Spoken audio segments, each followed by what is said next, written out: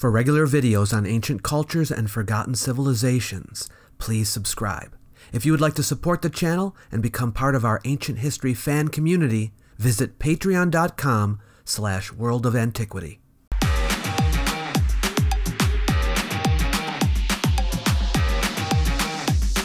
Welcome to the Antiquities Travel Guide. Follow us to different countries as we search for ancient artifacts. If you too wish to explore the ancient past through travel, we'll help you plan where to go, what to see, and how best to enjoy what you encounter. In this series of the ATG, you can accompany Cassie and me on our trek through the Yucatan Peninsula, homeland of the ancient Maya. Come on, let's go!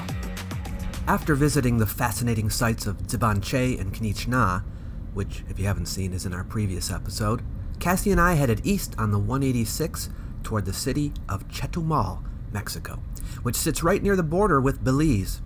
That's right, we're going into Belize today. But before that, I wanted to visit the Museum of Mayan Culture in the city and check out some of the artifacts. The museum is open every day except Mondays. For foreigners like us, the cost is about 106 Mexican pesos, that's about $4.35 US. The museum has 3 levels set around a yaxche or ceiba tree, sacred to the Maya. You start out on the middle level, which is designed like the jungle, with an atmosphere based on real sounds of animals from the region. There you can tour through the world of the daily life of the ancient Maya. The level below represents the underworld, and the one above, the celestial vaults. The museum is not large, and it has a limited collection, so you can go through it in about a half hour to 45 minutes.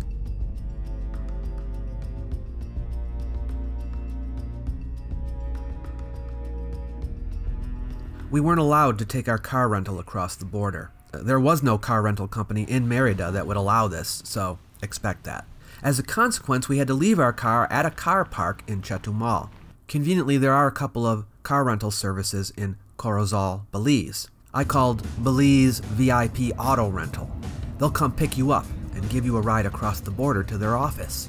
They'll even help you in getting through customs so that you know what to do and don't get confused. In case you don't know, and we didn't know, there is a departure fee. Yeah, you have to pay to leave Mexico. The cost is 550 pesos for each person. That's about 25 bucks each. By the way, there's also an exit fee for leaving Belize, and we had to pay that on the way back. Alright, Dave, we just entered Belize. We made it. Yeah, we are leaving. It wasn't completely painless, but we made it. Yeah. Now, it just so happened that VIP Auto Rental was out of cars that day, but they referred us to a neighboring car rental service, the only other one in Corozal, I believe. There are no chains in the region. They're called Carolina Auto Rental. We got a Ford Explorer from them, which we used the entire time that we were in Belize. It's family owned and operated. Their daughter Kimberly hooked us up. Thanks, Kim. They were very friendly and helpful and reasonably priced. The vehicles aren't new, so you won't have to worry about detailed inspections and paying for nicks. I recommend them highly. From there, we drove to Orange Walk Town and had a supper at a great little restaurant called Cocina Sabor. The staff was friendly and the food was delicious. We had our first opportunity to sample Belizean fare. I had the Belizean chicken. It was amazing. Cassie had vegetarian fajitas. They have Wi-Fi, and this was the first time we've had a decent connection for the past few days. I started backing up my videos to the cloud right in the restaurant. If you're ever in Orange Walk Town, visit Cocina Sabor. We stayed the night at Lamanai Landings, which sits right on the New River. It was pleasant enough, though not as upscale as the photos might lead you to believe. The Wi-Fi at the hotel worked far less well than the Wi-Fi at the restaurant. Lamanai lies along the west bank of the New River Lagoon, a long lake formed by the river. Its name, Lamanai, which means submerged crocodile, may be original. It was first settled in the early pre-classic, about 1800 BCE. And was not abandoned until the late 1600s CE, making it one of the oldest continuously inhabited sites in the Maya world. The most popular way of getting to the site is to take a water taxi from Orange Walk Town, or from the Tower Hill toll bridge near where we stayed. This is usually a 4-hour tour. For sake of time, we drove. If you come during the rainy season, I recommend 4-wheel drive. It's a dirt road almost all the way. Fortunately, we came during dry season, so conditions were good. I mean, comparatively good. The road took us through Mennonite territory. From what I understand, they came here in the 1950s and are of Russian descent, though they came from Canada through Mexico.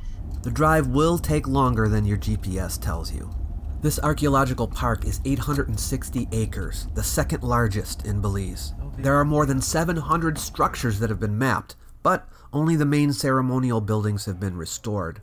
The others, which are overgrown by the rainforest, can still be seen if you follow the trails. We kind of stayed near the center. The cost is 10 Belizean dollars. Converting to US is super easy. You just divide it in half, so $5. By the way, that's the standard conversion rate throughout the country. Everybody accepts that. There's a visitor center on site with restrooms, and you can buy food and drink.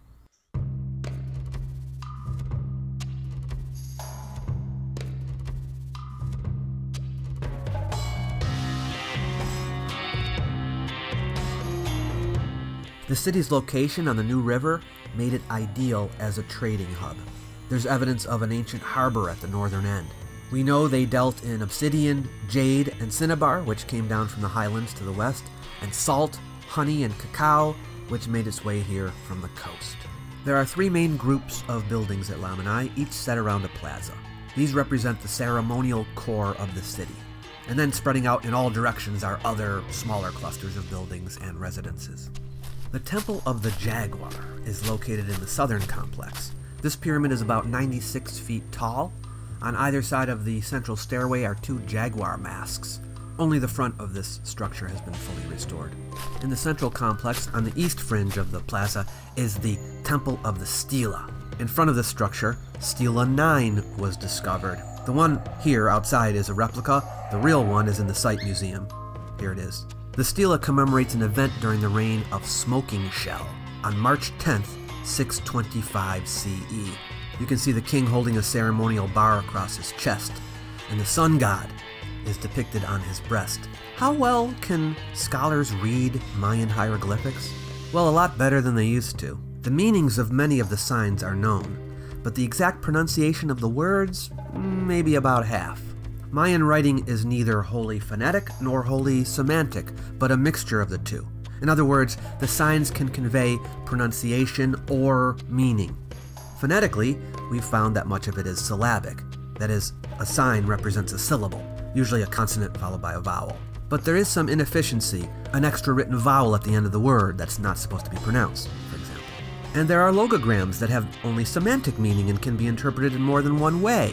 So they would use phonetic complements to these logograms, a sign attached to it, to show the correct pronunciation and therefore the correct meaning of the logogram. Mayan is read from right to left and from top to bottom, but signs are also placed on top of one another.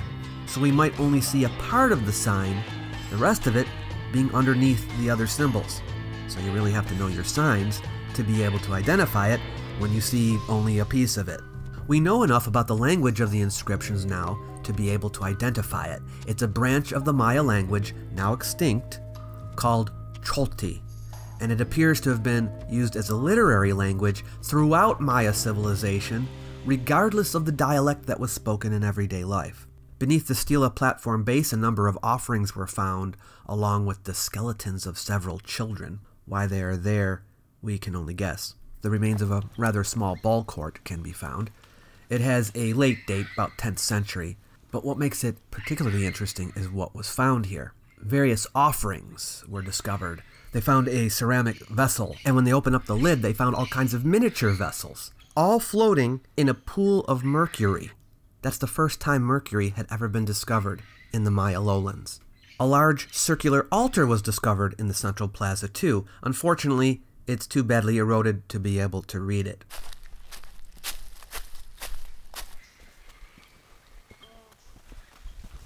Lamanai's earliest monumental architecture, mainly just platforms with wooden structures on top, appeared in the late pre-classic, between 300 BCE and 200 CE. Once we get into the early classic, 200 to 600 CE, larger masonry structures appeared. The High Temple. Most of the architecture that you see today is from the early classic through to the post-classic period, with some modifications taking place even as late as the 1400s. That means Lamanai was a flourishing city even when many of the other classic era Maya sites were going into decline. So this is the High Temple or Great Temple. It's the tallest pyramid in Lamanai. It's about 108 feet high, which would make it equivalent to about a 10-story building. It was built in several phases, but the earliest phase is datable to about between 100 BCE and 100 CE. Check out this stone mask. There were stone masks going all the way up both sides of the stairway here. Look at the size of these things. And they're not all here anymore, but back in the day it must have been magnificent. From the terrace level, a central stairway continues to the top, and we ascended. This structure is higher than it looks. 3 temple structures top the pyramid. Note that the central temple is the largest, and the adjoining temples face inward towards it. That's a common Maya arrangement. While the front of the temple has been restored, the rear has not. A second stairway from behind the temple leads up to the summit.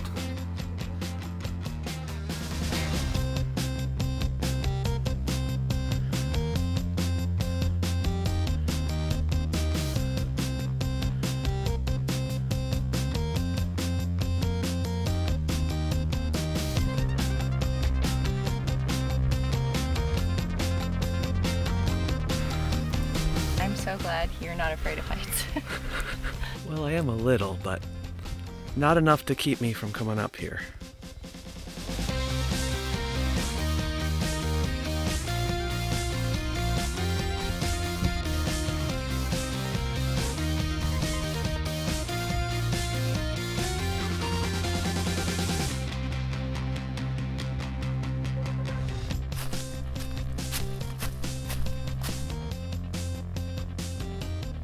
Here in the northern plaza, we have the Temple of the Masks.